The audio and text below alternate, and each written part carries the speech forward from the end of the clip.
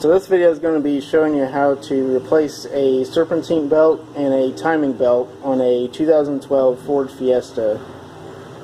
Here's some of the parts you'll need. This here is a M14 crankshaft pulley bolt. This is for my tensioner pulley bolt. This is the installation tool for your serpentine belt, since it's a stretched fit.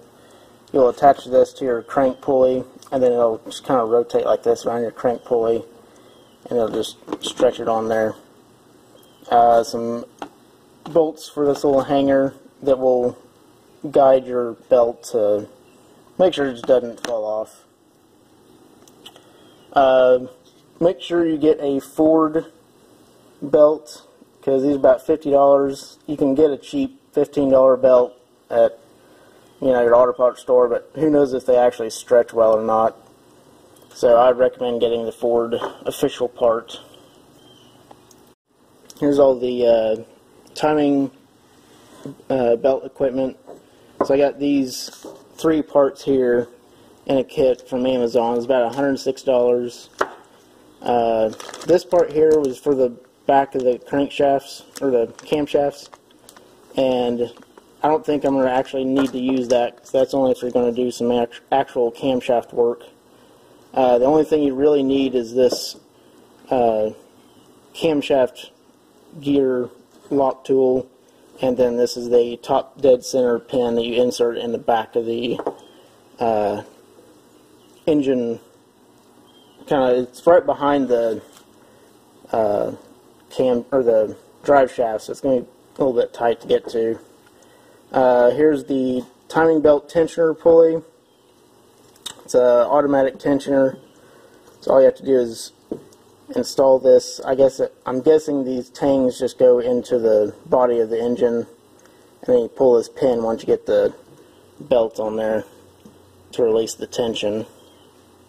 Got the timing belt here. It's official Ford part.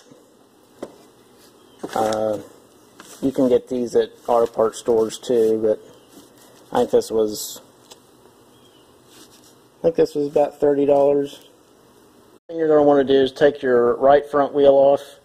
Then there's an accessory belt drive cover, which is right here. You will remove that with 2 bolts located here and there, and that'll just pop off, and that'll reveal the crank pulley. Look after you get that cover taken off, so you can see the crank pulley there and the AC pulley. The other thing you have to do is take this coolant tank out. You have 2 clips, one right there and one right there. And I'll probably just lay it on top of the engine, or just kind of off to the side. You take the engine mount out. You want to jack up your engine on the right side. Just use a bottle jack and some wood so it doesn't put any stress, too much centralized stress on the engine casing. So just want to do that before you take the mount out. What you want to do is take the right motor mount out. The guide says to take the water pump pulley out down there, but I figured it'd be easier to take the motor mount out first, so I'm going to do that. Engine mount out. We had a little trouble with these bolts here, because these were 18mm, so we didn't have a deeper socket. All we had is a normal one, which the drive couldn't get in all the way into the socket, so we had to use a regular box end wrench to get the tension off of it, and then just get it loose enough to where you get the socket on there, and that seemed to work. And then the smaller bolts here are 15mm. Motor mount out. Then I went ahead and took a 10mm wrench to break loose the bolts on the water pump pulley there. Well, it still has tension from the belt, and then we're going to go ahead and cut the belt off. My diagonal cutters.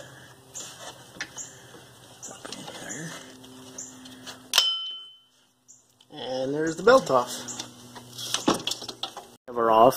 So, but I skipped a step on taking the alternator off. which I believe these bolts go all the way, well, this one goes all the way to this piece here we need to take off, because we need to take that off to fit the timing lock tool onto the cam. So we have to take these two bolts off, which I think this one goes all the way into the block.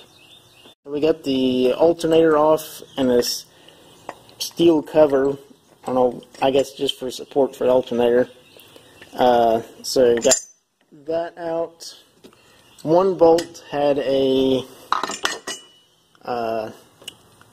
fitting like this.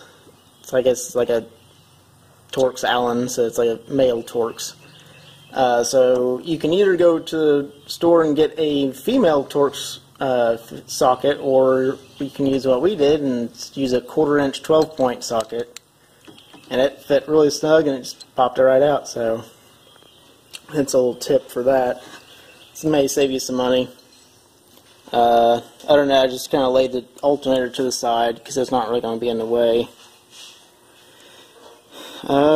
Next thing we'll do is getting the timing set. So we'll turn the crank, or actually we got to put the top dead center pin in the back of the engine so we can find top dead center and make sure the cam pulleys are in position. Then we'll put the tool in. So that's what we'll do next.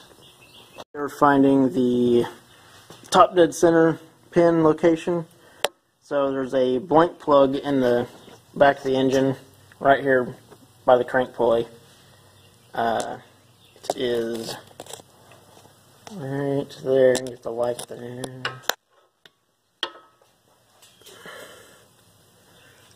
There it is. Okay, so there's I pulled the plug out. It is above the oil line, so no oil leaks out. Then you'll just take the pin, put it in there all the way, and then we'll turn the crank clockwise until it stops against the pin, and that's top dead center. Got the sprocket locking tool in. Took a little work to get in there. I didn't know that the exhaust cam sticks out further than the intake. You can see it's a little offset, which I didn't know that. But at first it didn't seem to go. It seemed to be just like a 1/2 millimeter off, but then we were able to work it in there, so it's pretty tight, so it didn't just slip right on. But yeah, top dead center. So right there you can see the circle mark, and that matches up with the circle on the locking tool. And on the other side you have a slash there and a slash on the sprocket. Okay, so then the next step is you got to put a flywheel locking tool in, which I didn't want to get because it's about $80 and you have to get it on eBay, so there's not really a reputable place to get one. So I don't know if this is the official place to put the locking tool. I have a feeling it's not, but I found an opening here on the back next to the drive shaft. I'm looking from the passenger side to the driver's side, but you can see the teeth of the flywheel in there. So I'm going to take a small and medium-sized flathead screwdriver and then just wedge it in there. Okay, so now I've got the screwdriver in there, just right in the teeth. I don't know if you can quite see that. Not focusing very well, but it's probably about 3/8 of an inch into the teeth. So I think that'll work. We'll just have to have someone hold the screwdriver in while I'm torquing on the the crankshaft pulley bolt. Okay, so we got the crank pulley pulled off, and that was really tight because that's about 100 Newton meters on it, which is about 73 foot-pounds. So yeah, I had to use a gear bar, of course. So I got that off. So now I'm taking the lower timing belt cover off, which is just these 3 bolts, which are 8mm. Tensioner to release tension. There's these 2 tangs on here. So basically you just want to push them up like this, and then I just put a nail in them to hold them. Kinda. Yeah, so, you know, you get the idea. So, put that in there. That'll release all the tension. You can take the tensioner out if you want. I would recommend replacing it if you're doing a timing belt. So, cause if that fails, that's going to be catastrophic. So, yeah, go ahead and that's how you release the tension. So now I've got the tensioner pulley pulled out, which goes right to that hole there. Got a new one here with the new bolts. I reverse tested torque, which however well that works. Well, okay, I torqued it up to 20 pounds and the bolt turns, so it doesn't have any more than that. So I'll probably torque it to 18 pounds or something like that. So it doesn't need too much.